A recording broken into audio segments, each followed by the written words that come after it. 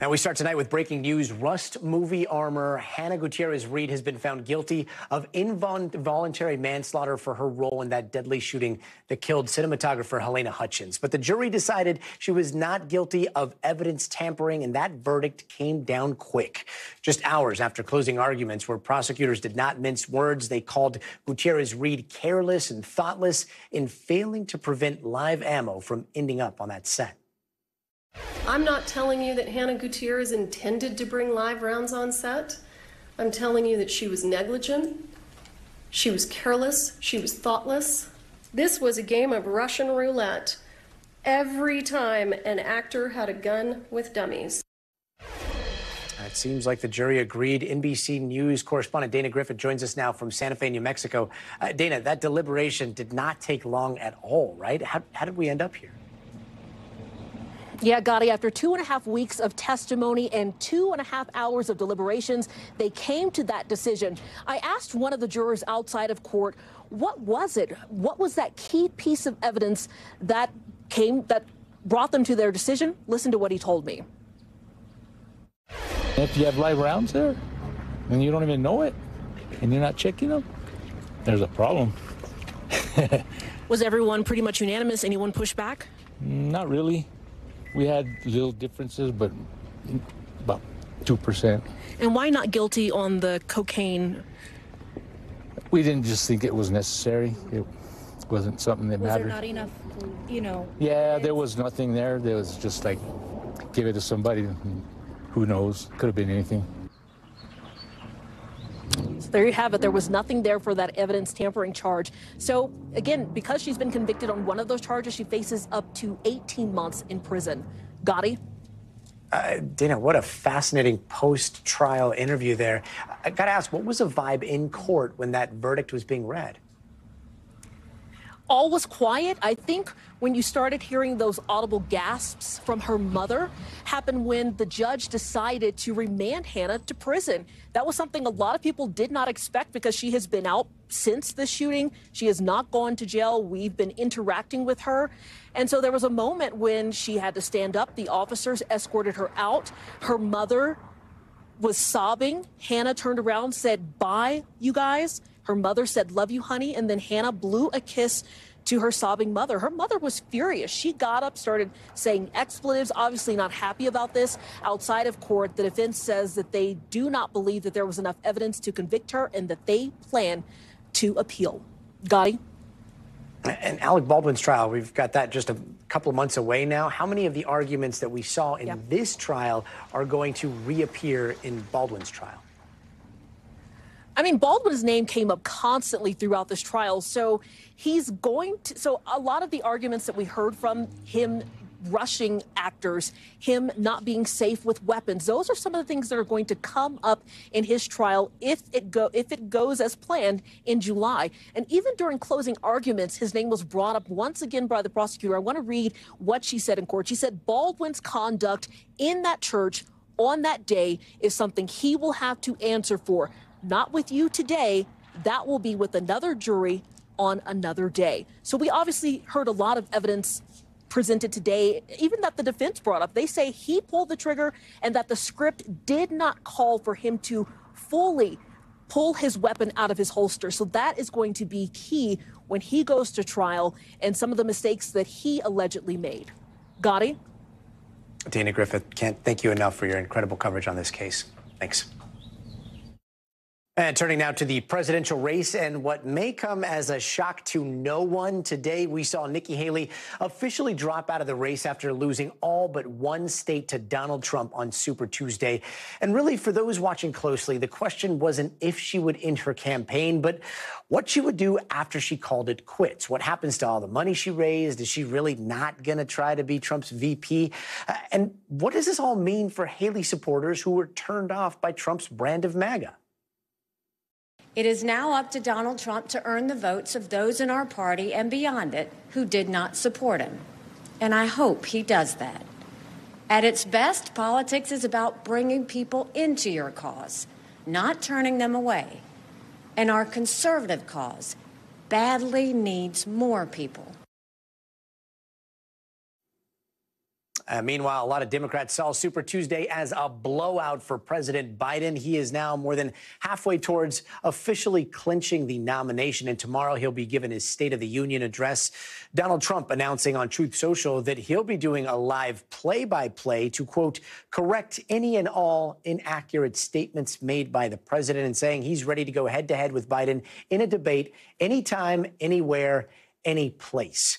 For more, let's bring in NBC News correspondent Vaughn Hilliard. Vaughn, with Haley out of the race, I got to ask this.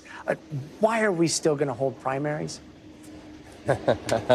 Well, let's see. Number one, statutorily in states, voters, even if there's no other option, they do get that opportunity. But here's the other part of this, is that the convention for Republicans isn't until the middle of July. And so, God bless the former president, and may all go all right health-wise for him. But also, there is a process that continues. And Nikki Haley's name, others, they will still be on the ballots in those places. Delegates will still be apportioned out. And so, in the scenario anything were to happen, each of these states ahead will give their delegates out to somebody. And so each of these different candidates, including Donald Trump, will go to that convention with a certain number of delegates, Nikki Haley included. So in case anything were to happen, that's why this process will continue. The backup plan, conventions. Let's listen to some of what Haley's supporters had to say after she suspended her campaign today. Take a look. I'm disappointed that she's out. That doesn't give us very good options at this point. So she would have been the person I probably would have voted for if she was still running. Disappointed. I mean, I'd like to have seen somebody else make the Republican nomination. I'd like to see the Republican Party be a party again, because it's in utter chaos and the leaders don't have a clue what they're doing. All right, so the big question now is, what does Donald Trump have to do to win over those kind of voters, or possibly President Biden? Right. And look, Nikki Haley today said on the stage that it's up to Donald Trump to win over not only her personally, but those very voters. And that convention that I mentioned in July in Milwaukee, that's when all the Republicans and the delegates that formally would nominate Donald Trump to be the Republican candidate for president will all gather. And you usually see all the prominent Republican elected officials, and usually you'd see even that Republican candidate's former rivals. You could expect to see the likes of Tim Scott, probably even Ron DeSantis there. Well, Nikki Haley showed up and tried to begin to help make the case that Republicans, as Donald Trump says she should unite around him in order to advance the more conservative agenda come 2025. And that's the outstanding question, though, is you're looking at that part of electorate that arguably won Joe Biden the White House back in 2020 after they fled Donald Trump from 2016. So can Donald Trump even win a share of those voters back? His campaign has made the case in a Biden-Trump rematch that most of those voters, they believe, will come back to them, even without Nikki Haley, saying, hey, go support Donald Trump. But, that's what the next 8 months ahead of this general election are for, Gadi. And Vaughn, finally, I know that Arizona is near and dear to your heart. I got to say, I was pretty surprised by Arizona's Democrat-turned-independent Kyrsten Sinema and the news that she's not going to seek re-election. Let's listen to what she said. The only political victories that matter these days are symbolic. Attacking your opponents on cable news or social media. Compromise is a dirty word. We've arrived at that crossroad, and we chose anger and division. I believe in my approach, but it's not what America wants right now. Because I choose civility, understanding, listening, working together to get stuff done, I will leave the Senate at the end of this year. I mean, she's not wrong there. But how's the race looking to replace her? Is this a potential pickup for Republicans looking to take back control of the Senate, especially in a place like Arizona? Right. This was a three-person race. When she became an independent, there was a Democrat, Congressman Ruben Gallego, who announced his own Senate bid. And then there's Carrie Lake, the Republican, who she lost narrowly for governor back in 2022. She's a close ally to Donald Trump. She is running for the U.S. Senate again. She's likely going to be the Republican nominee. So now you have a two-person matchup here to fill Kyrsten Sinema's shoes, because Kyrsten Sinema was only garnering about 15 to 25% in the polls. And you heard her say there that it was clear to her that Americans and Arizonans don't want somebody like her right now. And so the question is, in that head-to-head matchup in the longtime conservative state of Arizona, could the Democrats hold on to this Senate seat? And that's what Ruben Gallego is looking to do. But also it's Joe Biden who won that state in 2020 by just 11,000 votes. So this is going to be front and center state here in 2024 for the Republicans and Democrats, not only for that Senate race, but also for the White House. Gadi. Von Hilliard, thanks so much, brother. And the Supreme Court has set a date to decide whether Donald Trump is actually immune from criminal prosecution on those charges of election interference.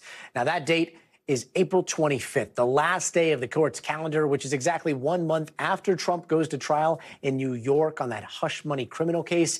And it'll be a busy stretch for Trump after that, with 2 other federal trials in Georgia and Florida, all before Election Day. So let's bring in NBC News legal analyst Angela Cininella.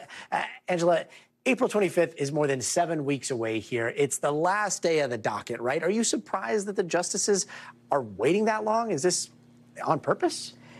Gadi, I have to say I am not surprised, and I understand that to lay people, it seems like they are not moving fast enough. But I have to tell you, the Supreme Court is extremely busy. They see 100 to 150 cases per term. Their April calendar is already very full. For the Supreme Court, squeezing them in on April 25th, which is a Thursday, and they don't usually even have Thursday sessions, is to them moving quickly. So I don't see this as a political decision. I see this as them trying to squeeze in what they believe is a momentous case in the midst of a very busy season, Gadi.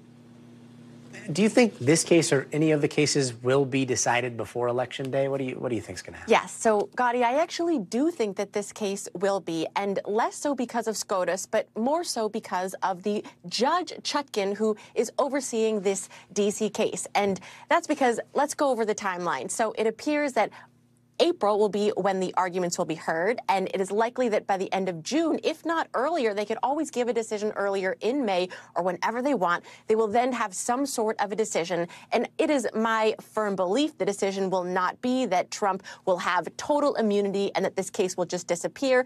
I believe the case will be remanded back to the district court, and the trial will then begin. At that point, there's about a couple months that are required for pretrial motions, and then Chutkan can start her trial.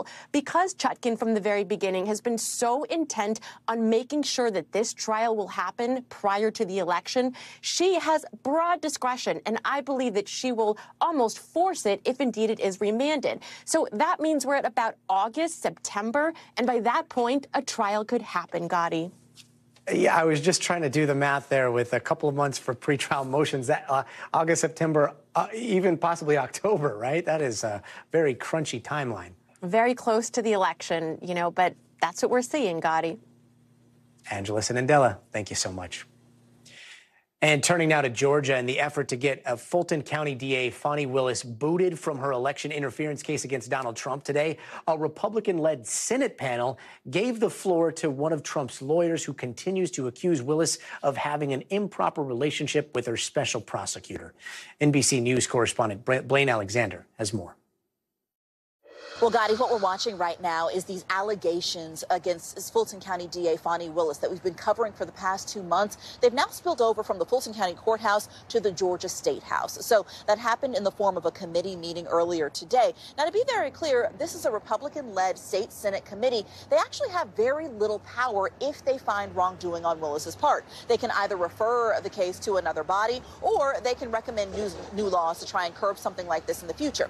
Now, that's the practical matter. But politically is a very different story. Republicans tell me that they feel they have a duty to actually investigate any alleged impropriety. The chairman tells me that he expects this to last for many months. He will likely subpoena Willis in the months to come, saying that he wants to hear from her, and if she doesn't come voluntarily, then a subpoena is something that they would explore. The Democrats say that this is nothing but a politically motivated action, basically saying, as one committee member told me, that it's a way to take the focus off of Donald Trump and put it on Fani Willis. Now, we actually heard from Fani Willis herself. The state capitol was very busy today.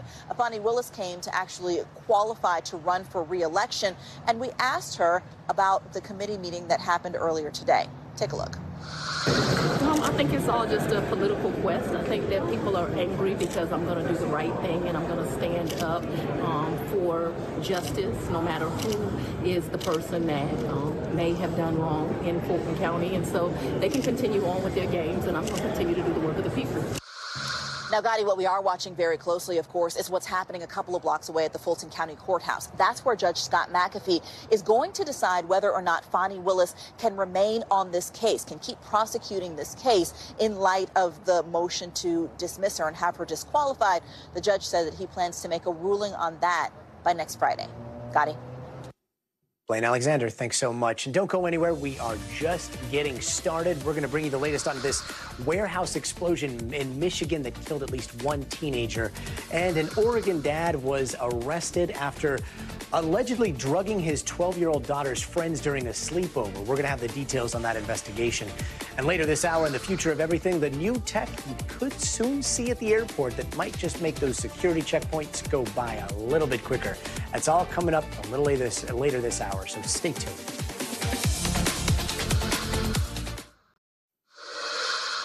Hey, welcome back. We're going to have more on that deadly explosion in Michigan and what caused it in just a moment. But first, here's some of the other headlines we're watching tonight.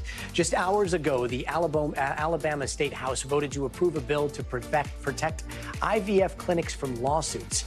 It now goes to the governor's desk, who has said she'll sign it. The bill says that IVF process could still face civil suits, but no criminal prosecution. And a 16-year-old is fighting for her life after she was shot 9 times during a mass shooting near a SEPTA bus in Philadelphia. 7 other teens were hurt but are in stable condition. And this is a 4th shooting near a SEPTA property in the last 4 days. And 3 kids were among 5 Canadians who died in a plane crash in a highway near Nashville. The NTSB says the flight tried to land at a Nashville airport, but the pilot reported engine and power failure. Investigators are looking into that crash. And subway riders in New York City can expect to see a lot more officers on the platform soon. Governor Kathy Hochul announced plans to send 750 National Guard soldiers to patrol the subway and check riders and bags. The governor said riders have the right to refuse the bag checks. And today, the FDA cleared the first over-the-counter monitor that continuously checks blood sugar levels. It's a sensor that you wear that pairs with a smartphone, and it's meant for adults who don't use insulin and treat diabetes with oral medication. It's due to hit store shelves this summer. And tonight, investigators are searching for answers after a teenager was killed in a massive industrial fire in Detroit. On Monday, a vape distribution warehouse essentially exploded, shaking nearby homes and sending debris flying as far as 2 miles away. What I felt was the whole world, the earth shaking. It was pretty bad and scary. It never stopped. It never stopped. The explosions never stopped. And investigators say the warehouse had stocked explosive materials, including canisters of butane and nitrous oxide in the past. A 19-year-old was killed in that explosion, and a firefighter had to be taken to the hospital. Let's bring in NBC News' Adrian Broadus with the latest. Adrian, debris flying 2 miles in the air. That sounds just insane. Do we know how this happened? Terrifying indeed, Gadi. Investigators are still trying to determine what caused this spark. I spoke with the fire chief, who says his investigators don't anticipate searching this explosion site until early next week. 2 reasons why. 1, the area must be safe for those fire investigators. And 2, they're focusing their attention on the first phase of the investigation, which includes interviewing. Let's talk about what was here. One building which contained at least 3 businesses. We will tell you about 2 of them. One was a smoke shop. The other, as you mentioned, supplied vape products. It was supposed to be retail only. That's according to city officials. Instead, officials say that nitrous oxide and lighter fluid was stored in a back room. Also here, at least 100,000 vape pens with lithium batteries, but that's not all. One of the businesses recently received a semi-load shipment of butane canisters. Those weren't permitted. Listen in. Then, after all of our inspections, they somehow, in the meantime, brought things in the back door that shouldn't have been there. Illegal containers of liquids that explode. And when the city inspected, just so I'm clear, that was in 2022? Yes. 2022? Yeah. Mm-hmm. No canisters? None. We would not have allowed it. For obvious reasons. It's dangerous.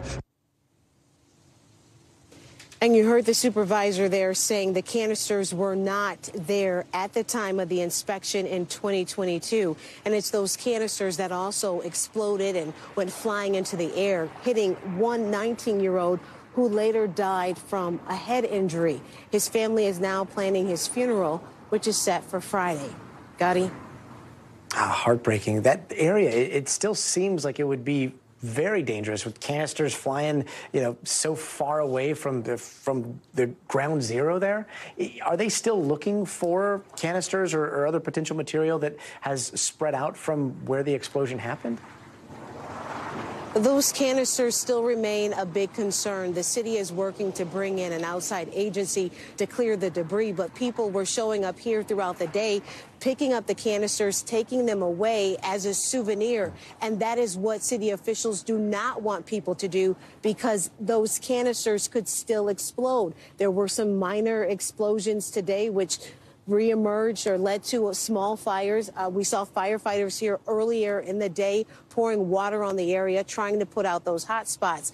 And those canisters, when they explode and break, they're dangerous, very sharp metal. It would be awful if those canisters fell into the hands of a young child and injured a child or someone else. Gadi?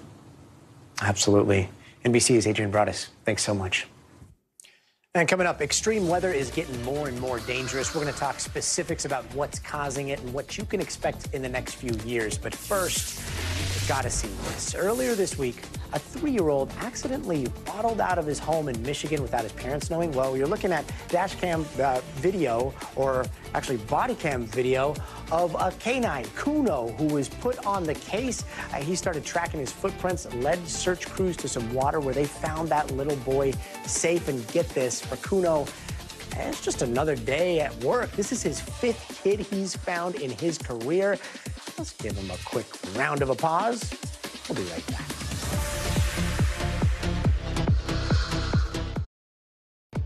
Hey, welcome back, and here are some of the stories we're following out here in the West. California voters are sending Adam Schiff and former Dodgers star Steve Garvey to face off this November for the Senate seat left open by the passing of Dianne Feinstein. Now, this is a huge blow for Democrats Katie Porter and Barbara Lee, who will have to leave their House seats at the end of their terms. Schiff, who is also a Democrat, is controversially under fire for spending millions in attack ads that ended up boosting Garvey, a Republican, and effectively locking out Porter and Lee. And San Francisco has just passed a measure that sent a pretty clear message to city leaders there. Voters want more done about public drug abuse, and that measure, Prop F, which was backed by the mayor, will drug screen those who receive welfare. San Francisco set a record last year with 806 overdose deaths, mostly from fentanyl. And a woman in Phoenix, Arizona had the surprise of her life. She found a rattlesnake curled up in the backseat of her car, and apparently it had been there for 2 whole weeks. The woman said that nightmare made itself at home, never hissed, never rattled its tail, and her boyfriend was able to fling that snake out of the car using a broken tree branch. Yikes. And this next story is beyond terrifying for any parent. Imagine sending your kid to a sleepover with their friends and then finding out they may have been drugged by another parent. Well, in Oregon, those are the allegations against a man facing felony charges, accused of drugging 3 12-year-old girls with homemade smoothies at his daughter's sleepover last year. And police arrested the 57-year-old last week, 6 months after it allegedly happened. He was indicted on 9 counts, including giving a controlled substance to a minor.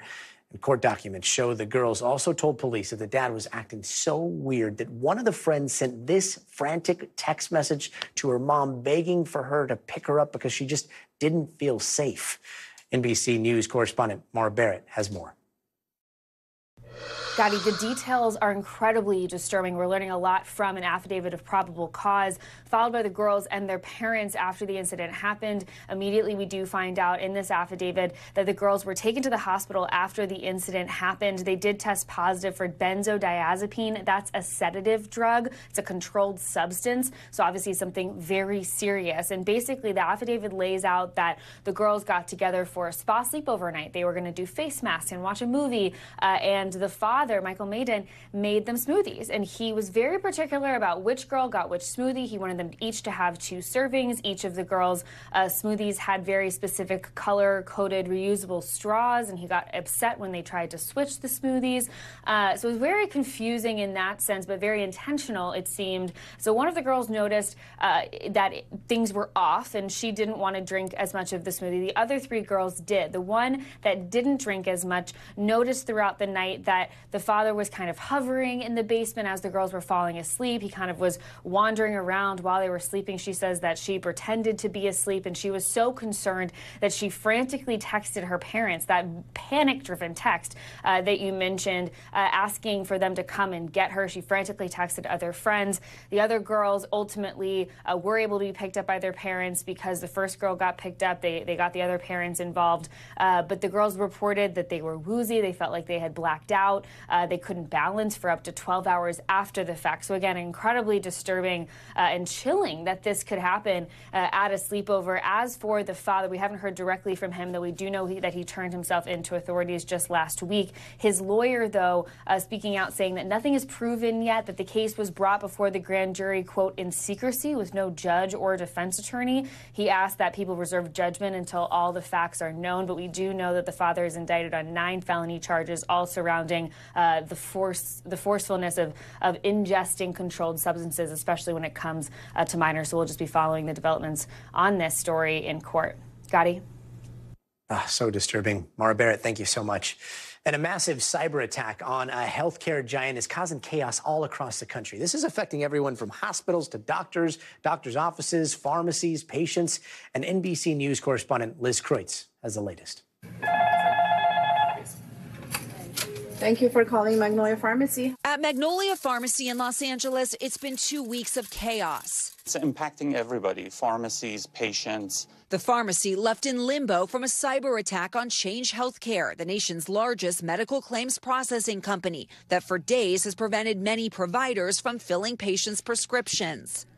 This pharmacy has moved to an entirely new server so they can now process their prescriptions. But it's not a perfect fix. They still can't look up patients' insurance information or take coupons for name brand drugs.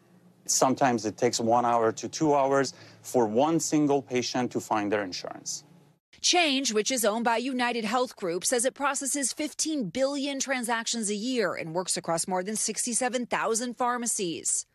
The $590 we paid out of pocket yesterday. And, Sienna Keller says she had no choice but to pay out of pocket for what her stepdaughter needs to treat her diabetes. That's a lot of money. Yeah, then I don't know how much longer we could really afford to go through it. Tonight, Change Healthcare not responding to reports it's believed to have paid a $22 million ransom to the hackers. In a statement, the company saying it is working closely with law enforcement and that it's implemented workarounds to help bring some systems back online. In the meantime, experts say patients should ask their doctors about obtaining drug samples or lower-cost alternatives. This system needs to get fixed. A massive disruption showing how vulnerable and interconnected our healthcare system is. Liz Kreutz, NBC News, Los Angeles. Liz, thanks for that. Now, it looks like the popularity of weight loss drugs like Ozempic and Wegovy starting to have a big impact on businesses all across America. And now they're even starting to reshape how fitness clubs are trying to win over members. Here's NBC News correspondent Emily Akeda. As weight loss drugs soar in popularity and make shedding pounds easier than ever, I have worked out 3 to 5 times a week since being on this medication. America's gyms are working up a sweat to assure they're not left behind in this new age of health and wellness. We're now trying to figure out how can we assist people in getting the best possible results. Equinox is among the fitness clubs leaning in, launching curated training programs for members on weight loss drugs. People need to maintain a really good exercise regimen and a nutrition regimen on top of it. Exponential Fitness acquired a chain of weight loss medical clinics, while Lifetime is piloting an on-site clinic that provides access to doctors who can prescribe weight loss medications to eligible members.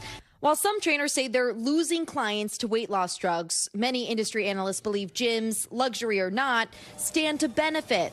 Planet Fitness calling the drugs a tailwind for our industry. 40 pounds ago, This girl was not going into a Pilates class. As some patients find new confidence to start working out. It's super important to try to build your muscle and look to stave off muscle loss, a potential side effect of such medications. Doctors say those taking weight loss drugs should stay in touch with the healthcare team to monitor any potential side effects, practice strength training like body weight squats and resistance bands, and avoid exercising on an empty stomach. What's at stake for those who do not do any strength training on these kinds of drugs? If you don't move your body and you don't do some resistance activity, you're at risk for losing more of the muscle mass. As we age and we lose that muscle mass, that we're going to have, more troubles and more issues over time. Dr. Angela Fitch says nausea is a common initial side effect of the drugs and that new patients should take exercise slow at first. I felt I had a little bit of nausea, and within a week after taking it, probably my second shot, I felt a lot better. I started my workout routine again. Emily Ikeda, NBC News. Emily, thank you. Now, if you notice the price of those hamburgers are going up, you are not alone, but industry leaders say your beef with these rising prices is not their fault. NBC News senior business correspondent Christine Romans has more. Hey, there is no secret. Americans love to dig into a juicy burger. What they don't like, digging deeper into their wallets to pay for it. Restaurant owners blame the rising cost of ingredients and operations, but sticker-shocked consumers say enough is enough. It's a popular spot for a burger, fries, and more. But this morning, rising prices at Five Guys making some customers lose their appetites. So I'm just wondering why the food here is so crazy. One tweet going viral calling the cost of a meal out of control, along with this receipt apparently showing a $22 price tag for a bacon cheeseburger, regular soda, and little fry. People grilling the popular burger chain on social media. This is a fast food restaurant. Why is a burger $12.50? But Five Guys is not alone. The price of eating at restaurants rising higher than the rate of inflation in the last 12 months. Limited service meals like fast food are up 5.8% over the past year, while full service meals at sit-down restaurants increased 4.3%. Eating away from home is about 30% more expensive than it was in 2019. But now a lot of these restaurants realize they really just can't raise prices anymore. I think customers are at a breaking point. Increasingly high fast food prices leaving a bitter taste for consumers hungry for a good deal on a quick bite. Almost $9 for a Big Mac. With reports on social media of an $18 Big Mac meal at one Connecticut rest stop. The Baconator you love? And even Wendy's announcing it plans to test dynamic pricing, charging different prices for the same items based on demand throughout the day. Nearly all restaurant owners say they're facing higher operating and labor costs, and food prices are up too. In Milwaukee, Nas Musa is navigating those challenges. At his restaurant Casablanca, he's implementing innovative ways in an effort not to pass costs onto his customers. Now we're making our own pita bread, and that saved us a lot of money. The Wall Street Journal reporting more than half of small business owners, like restaurateurs, said higher labor costs are their biggest source of inflation. NBC News reached out to Five Guys for comment, but did not hear back. Back to you. Christine, thanks so much. And forecasters say we just had one of the hottest Februaries on record, but it's not just us. Winter weather all over the world brought temperatures almost 3 degrees hotter than average. And here's NBC's national climate reporter Chase Kane on why we are seeing seasons get shorter and hotter and all the extreme weather that comes with it. Blizzard conditions brought more than 7 feet of snow to California. At the same time, one of the biggest wildfires in U.S. history burned across Texas and Oklahoma. Days earlier, more than 100 cities hit record highs as rare tornadoes hit Chicago and for the first time in Wisconsin in the month of February. All of this extreme weather is set against the backdrop of record heat around the world. And we know that the hotter Earth gets because of climate change, it can make weather events more extreme and more frequent. You can think of climate change as a force multiplier in many respects. So where we would have had drought in the past, we may have more severe drought. Where we would have had storms, we may have more extreme storms or bigger storms or slower storms. So it is that multiplier of effect and forces and numbers in many cases, too. And as we continue burning fossil fuels, that multiplier is getting stronger. Earth just clocked its 9th record hot month in a row, following the hottest year on record and the hottest winter on record for parts of the U.S., from Central California to the Midwest and New England. The consequences may not always be extreme, but they are impactful. I biked up here in shorts and a t-shirt, and then went ice skating in shorts and a t-shirt. What's that about? You could ski, you could golf. Right after ski, you could play around the golf. It's great. Minnesota canceled its ice festival because of a lack of ice. Now golf courses there are opening months early. And in Washington, the cherry blossoms are on track for another early bloom. Another sign, winter is America's fastest warming season. And looking ahead, it's not like this global heat is going anywhere. That can have an impact on everything from severe storms to Atlantic hurricane season. Spring is already arriving ahead of schedule in parts of the U.S., which could mean that summer also arrives ahead of schedule, bringing extreme, dangerous heat even earlier in the year and lasting longer. In San Francisco, I'm national climate reporter Chase Kane. Chase, thank you.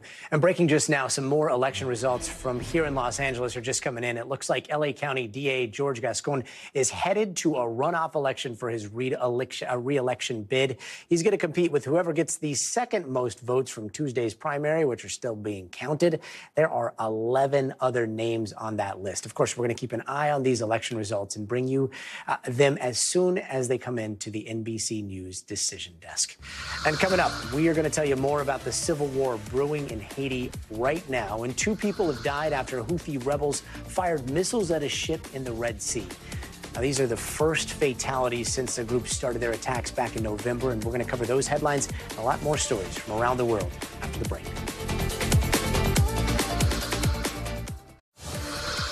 Hey, welcome back. Let's take a quick look around the world. Ukraine is saying it sunk another Russian warship in the Black Sea, doing so yesterday using high-tech sea drones.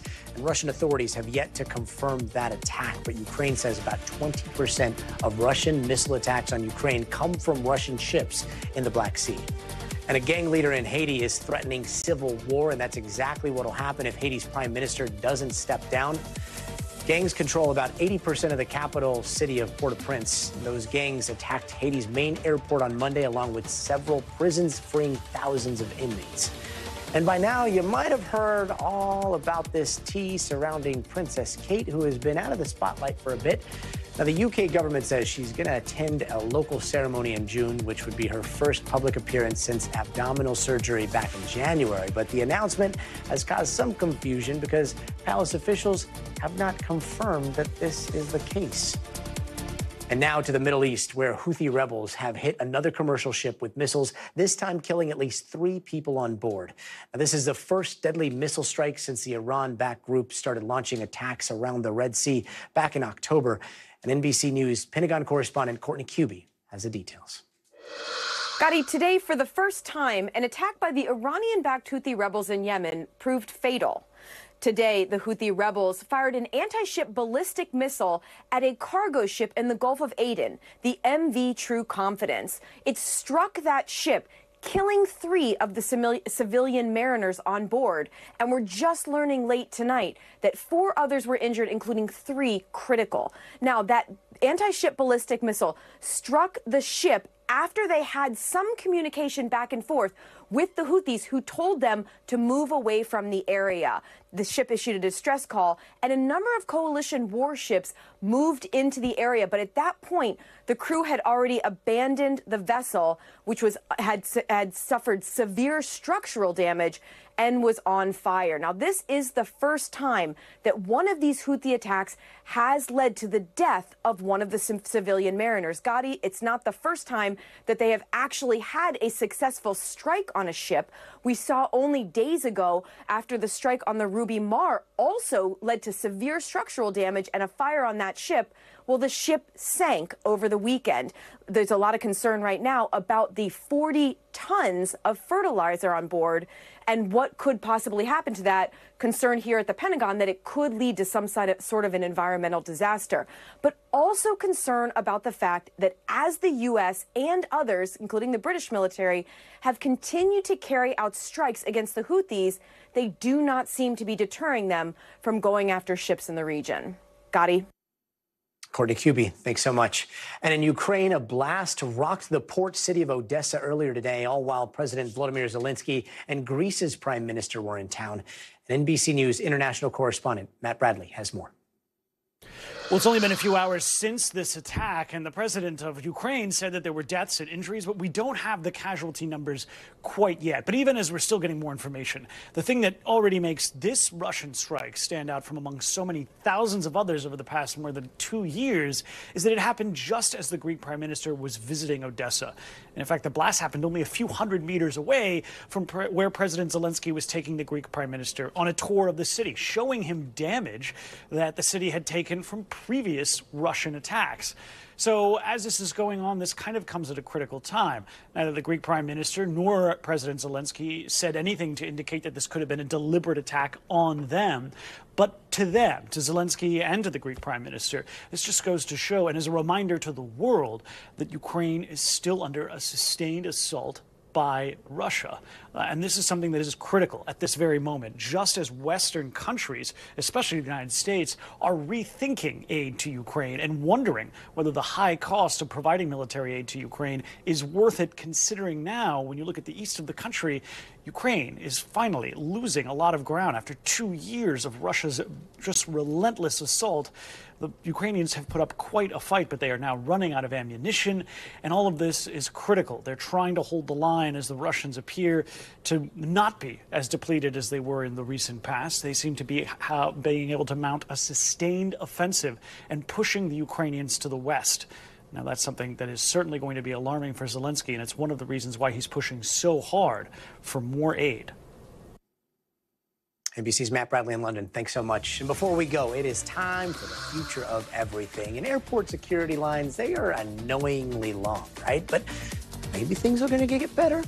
TSA is testing out some new scanners that might help with that mad dash through the airport, and that is coming up after the break, so stay tuned.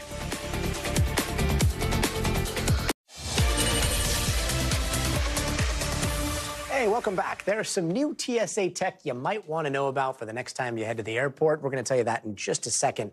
But first, here are the tech stories we are watching tonight in the future of everything. AI researchers are calling out companies like OpenAI and Meta for not doing enough safety testing. Over 100 researchers signed an open letter asking the companies to allow independent investigators to safety test their programs. Now, as the rule stands right now, auditors can get banned or possibly even sued for testing out the models. And in other AI news, one Microsoft engineer is warning people about the company's generative software called Copilot Designer. It's one of those programs that makes pictures based on text prompts. Now, this engineer is saying that Microsoft's tool is creating violent sexual images for certain prompts, and that even though he reported it to Microsoft, they're doing nothing about it. Microsoft told CNBC that they are committed to addressing employee concerns, but didn't say whether they were going to take the product down. We've all had to deal with super long security lines at the airport. Some of us maybe even cutting it extremely close to our flights because of them. Well, now TSA is starting to test out a new self-scanning system that's supposed to speed up that process. NBC News senior correspondent Tom Costello shows us how the tech works. It's been 23 years since TSA was stood up. Today, screening 2.5 million people every day at 440 airports nationwide. Every carry-on, every suitcase, every passenger screened and cleared. But now the TSA is testing what could be a faster checkpoint of the future. It was great. Quick. No hassle. A self-checkpoint. Much like self-grocery checkouts, almost the entire screening process is self-guided. More automated, allowing TSA officers to keep eyes on security. What did you think? I liked it. I think it's a lot easier. But it's not gone without hiccups. Gloria from New York was rushing to catch a flight. It took me 4 or 5 tries to get through. What was the hang-up?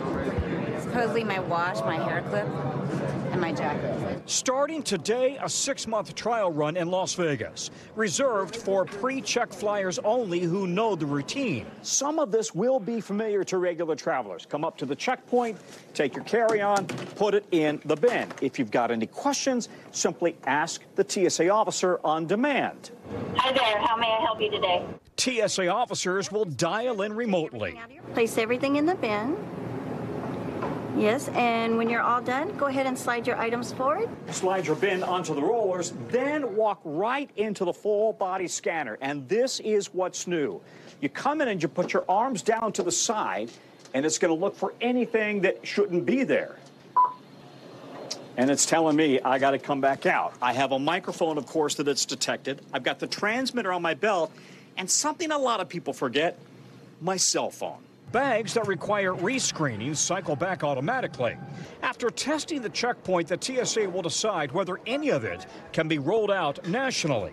Are you expecting too much of passengers to expect that they can do this on their own? We don't know. We've never tried this before. This is something that is a first here. TSA Chief David Pekoski. Don't expect this to be widely rolled out at every airport and every checkpoint. No, I don't think so. Part of what we're trying to do here is to figure out, hey, what works, what facilitates movement of people, while at the same time making sure that we can provide the security we provide. Our future is getting fast, and we have to be fast.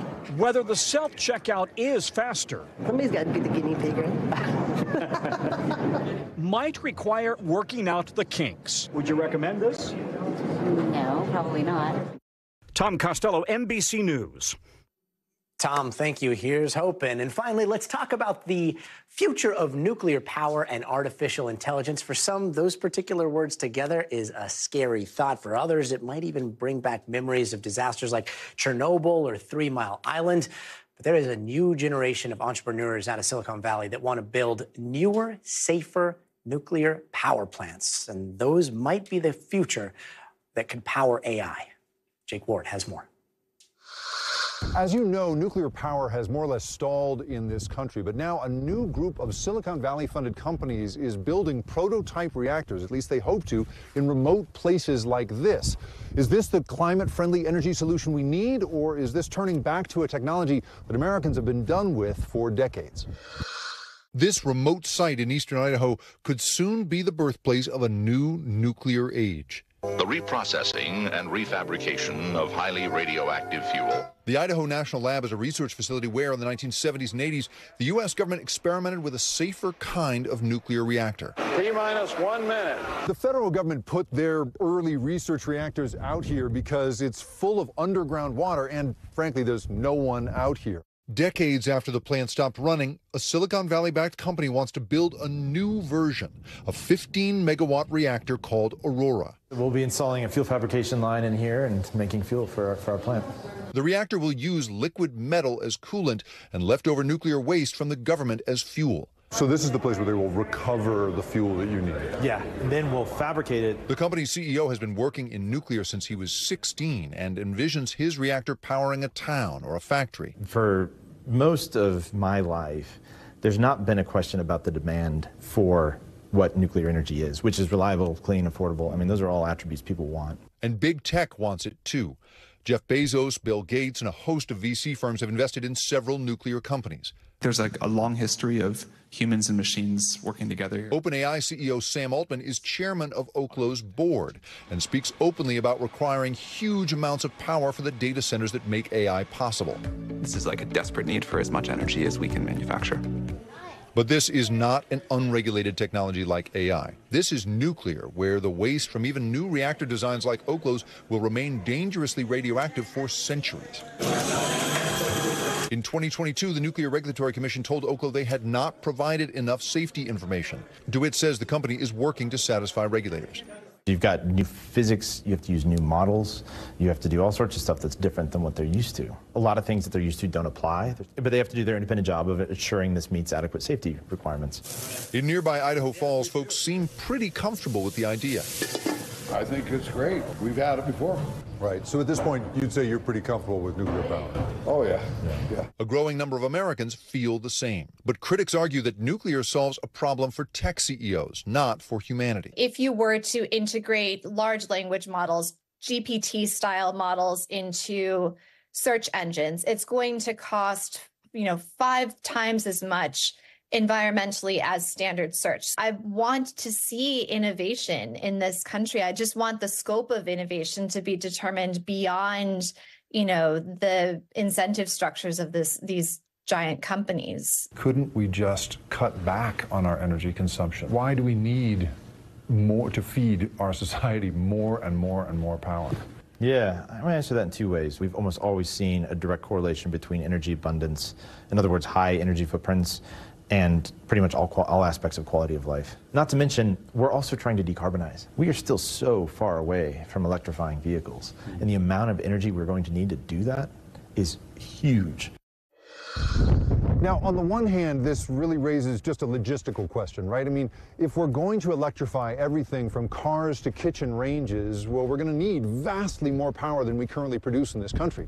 But the other question here is philosophical, right? Why are we building these? Are we doing it just to serve the interests of the companies that want to make AI products and EVs and need a way to power them?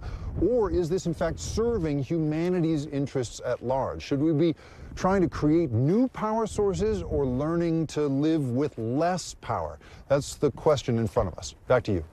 Such an important question, Jake, and I still can't get over the fact that you did that interview in an ancient control room for a nuclear reactor. So cool. Thank you so much for that reporting.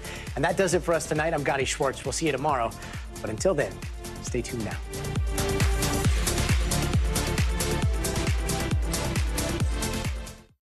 Thanks for watching. Stay updated about breaking news and top stories on the NBC News app or follow us on social media.